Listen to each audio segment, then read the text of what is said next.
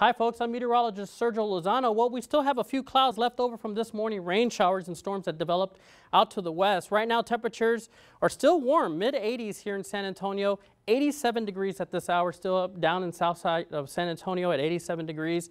Rainfall just kind of fizzled out as it made its way toward the area. Unfortunately, it ran into some drier air, and as it did so, it just kind of fell apart. Right now, we're just left with a few showers left over down around Cotulla. Big rain fell this morning, though, across the western part of our region.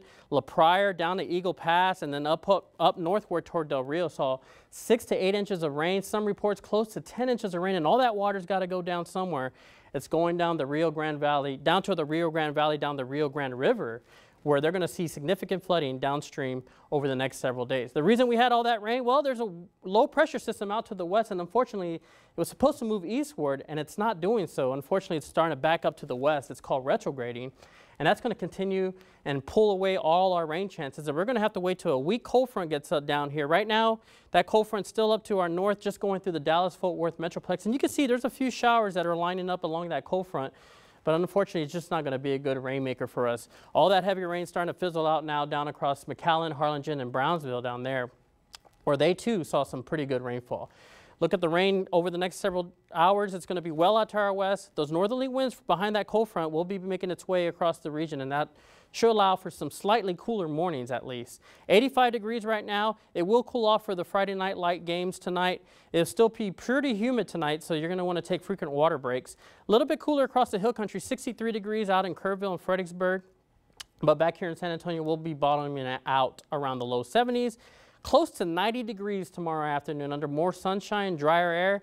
But the good news, it will cool off tomorrow night pretty significantly once that sun sets. And temperatures will be down into the low to mid 60s across the hill country. Here in San Antonio, right around 70 degrees. But those temperatures are going to really climb. Sunday afternoon, temperatures around the mid 90s. That's a good 10 degrees above average for this time of year. And unfortunately, we just don't have any cold fronts heading this way anytime soon. Over the next couple of days, we're going to see temperatures close to around 90 degrees. Those humid conditions will start to trend back a little bit and allow temperatures to cool off at night into the 60s. And then there are some indications that by next Friday, we'll see a pretty good cold front come through here with better chances of rain and hopefully some real fall weather temperatures.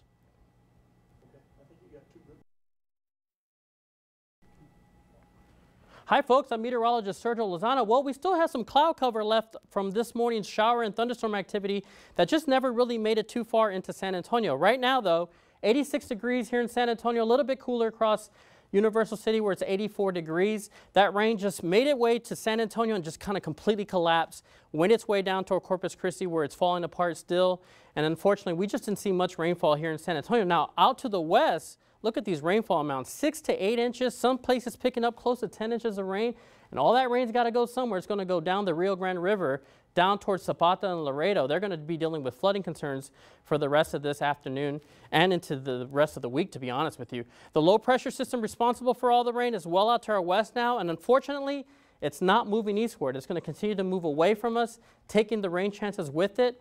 And we're going to have to depend on a very weak frontal boundary that's just now beginning to make its way across the Dallas-Fort Worth Metroplex. You can see there's a few showers that are dotting along that cold front, but as they're making their way southward, they're kind of fizzling out as well. All that heavy rain is really dying out down across the Rio Grande Valley, where there too saw some good rainfall rates from these last storm system.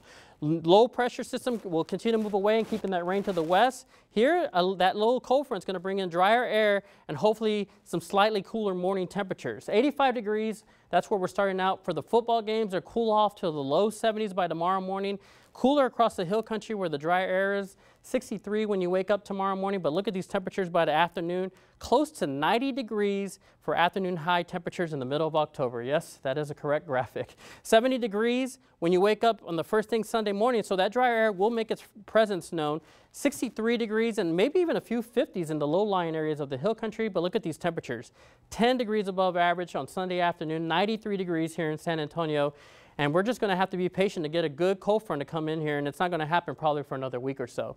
So 80 degrees for the rest of the weekend on the afternoon highs. Low temperatures will cool down into the 60s, but look at these afternoon highs maintaining to the 90s, and then there's some indications by computer models that by next weekend we'll see a good cold front, and that will hopefully bring some real autumn air to the area.